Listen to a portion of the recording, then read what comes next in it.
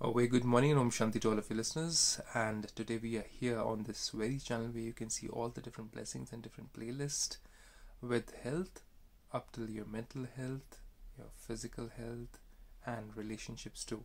So have a look in the playlist and let's go ahead with 268th day of a godly blessing. What does Baba want us to change in us so that we become somebody who at the end wins? Not for short victories, but the complete victory is ours. So let's see what does Baba have to say.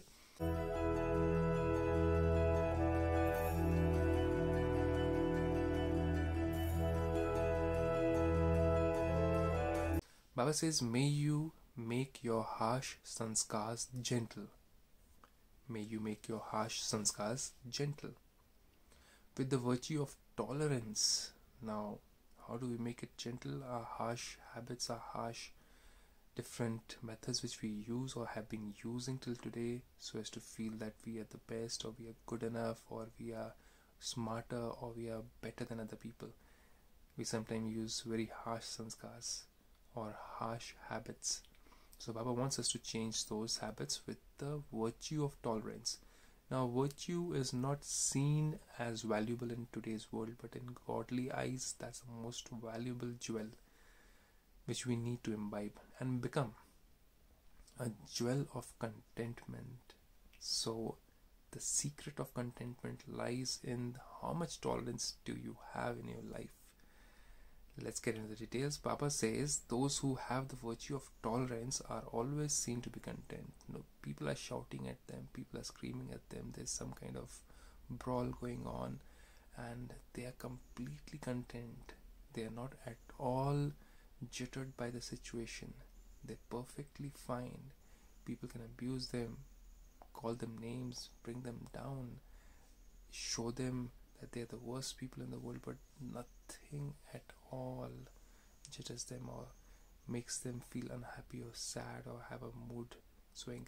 Why? Because they're in remembrance of God and they always accept only those words which God says, because God is somebody who's always full of virtues and values, is an ocean, whereas people in the present world are not oceans of values and virtues. They're oceans of vices and unhappiness and sadness because of those vices.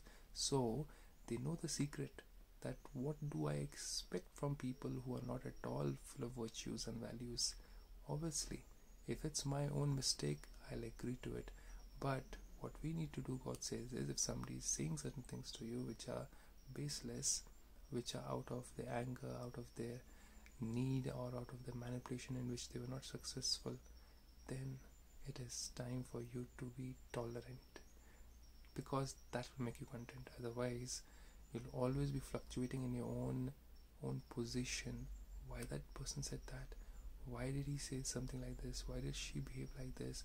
What did I do wrong? And then discontentment comes, because the whole day you're thinking on why, when, who, what, where. So Baba says those who are embodiments of contentment also make others content, so they don't waste their own time into who, when, what, where, how, and they get the work done. If it's an organization, whether it's your own home, they don't get into a quarrel where they are wasting time and energy.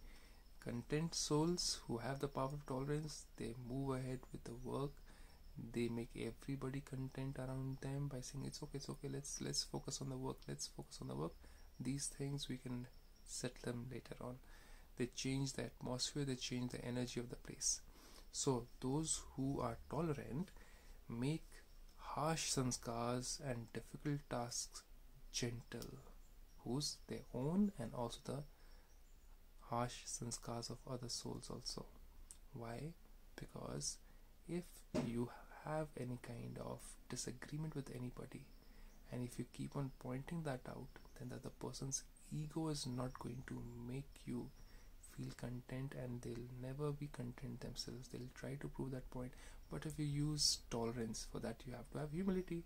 Okay, fine, right, you are right, let's go ahead and do this work. At least let's do this work. Maybe you are right and let's see how we can get it done better, and we'll find a way to do it your way. So when you use humility, that means you have tolerance. If you are not content, then you'll also try to prove your point. You'll also say, no, my way is the highway, I'm right, you're wrong, and the work which is there in front of you will never get finished. So those who are tolerant make harsh sanskars and difficult tasks gentle and easy with their power of tolerance. So it is tolerance which is required to get things done. It is tolerance which is required to bring about peace in the house or peace in your workplace. Those who have tolerance are leaders because they can make everybody work together. Whereas those who don't have tolerance, they'll bring about disruption in the group, in the family. Yes, that's what happens. They bring about disruption. So those who have tolerance, a virtue which can bind people, bind organizations, bind everybody. Their faces are seen as embodiments of virtues because you need humility, right? You can't be getting angry and intolerant and call yourself virtuous. So God says only they can stay using the shield of the drama. So they understand that in the drama all this is written. Everybody's got their sanskars. I cannot push around by changing other people or ask them to change immediately for the work to be done in my way or the way I feel is right. I cannot push people around. I have to be tolerant. It might take some time. There will be a delay. That's in the drama, but the things will be done in the end. So they are tolerant, they have patience, so they're full of virtues and it shows in the way they behave. That's what Baba was saying. And at the end of the day, we don't need to prove to anybody that we are right, because if we are right, it will automatically be done that way. And even if it's not done that way, there's another method which was better. That's fine. You are tolerant, you are humble, you're content to yourself. You don't need any name and fame from those people and for them to acclaim or for them to say that yes, you are good or you are better, because you're content already, right? So you're tolerant. At the end of the day, you are a visionary who's focused on getting the work done or having that thing done. So you use virtues, and that's what Baba says. Those children are loved by me, they are in my heart throne. So I leave you with this beautiful Bandhan. If you have any comments, if you think there's something which needs to be also mentioned over here, any topic which you would like, we'll talk about it on this very channel of yours. Seek the soul, the truth lies within. Have a blessed day. Om Shanti.